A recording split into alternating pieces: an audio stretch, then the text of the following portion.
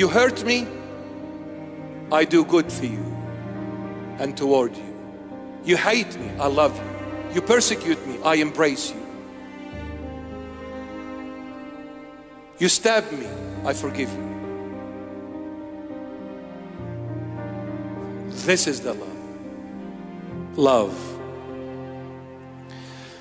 The love which you have loved me with, Father, I want that exact love to be in them.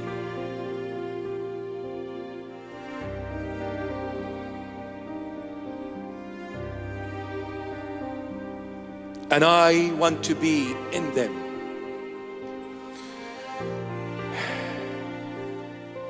The love which Christ came to reveal to all of us, to the whole world, to every human being, regardless of your race, color, background, regardless. We are all created by this one God. And this one God is all love. And He says the only way to come to my love, you need Jesus.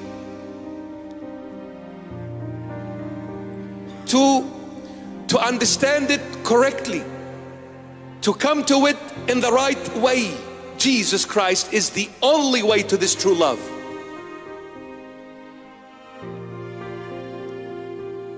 It is the love that can never do anything but love. Regardless of the consequences, situations, conditions, circumstances, love can only be love. What is this love?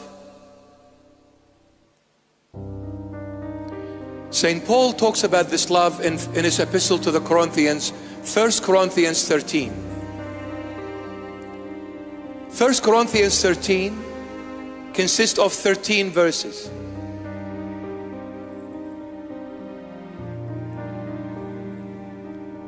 And then prior to that, St. Paul was talking about speaking in tongues.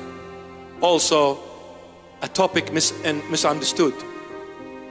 But then he was speaking about in tongues, and then he came, he said, I'm going to show you a different language, much more elevated than any other.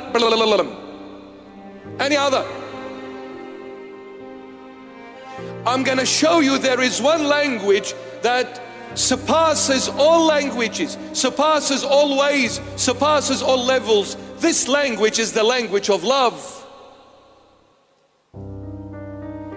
If I have all the wealth of the world, and if I give it away to all the poor people, and then I throw myself into fire and be burned and have no love in me, I am nothing. It is the love that never loves itself but loves the other. You hurt me, I do good for you and toward you. You hate me, I love you. You persecute me, I embrace you. You stab me, I forgive you. This is the love the world knows not of at all.